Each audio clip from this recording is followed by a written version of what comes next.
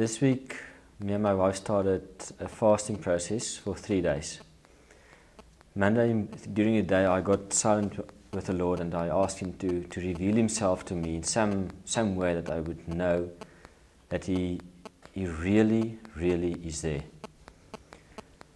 We went through the fast. It was a full fast. And Wednesday evening, we completed it. Thursday morning, I went into town with a colleague of mine in Pretoria CBD. It's a very bad portion of the town.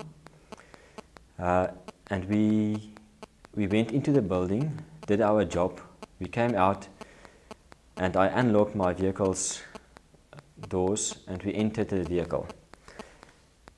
As I closed my door, the 3 men on my side pulled open the door. And 3 men on the lady's side also pulled open her door, and they all had knives. They came onto me and said, start your vehicle. We're going to stab you, start your vehicle. I said, no, I won't. For some reason I was calm.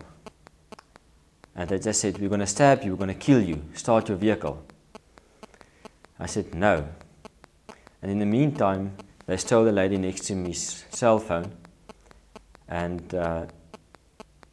she had a very large engagement ring on her finger. And she just hidden it between her legs and said, I'm not fighting you, just leave me. So the two guys from her side also came over to me, trying to force me to get this vehicle started so they can get the vehicle. And I said no. And I experienced that I was starting to feel into my pockets. And my cell phone was in my left side pocket. And the guy reached into my pocket to get the phone, and I actually stopped him from grabbing it out.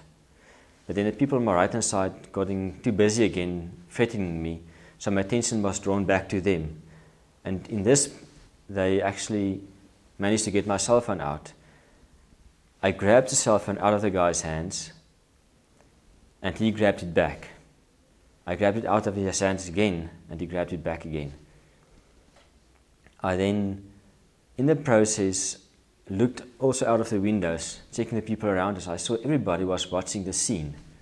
Nobody's acting. Nobody's doing anything.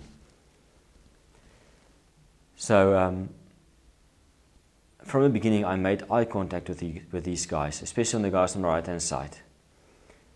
And then, in the spirit of the moment, I just turned to the right and I said to the guys, in the name of Jesus Christ, you will not do this to us.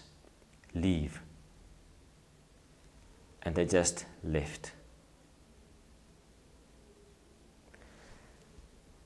And that was, I think, God's answer on my prayer the Monday.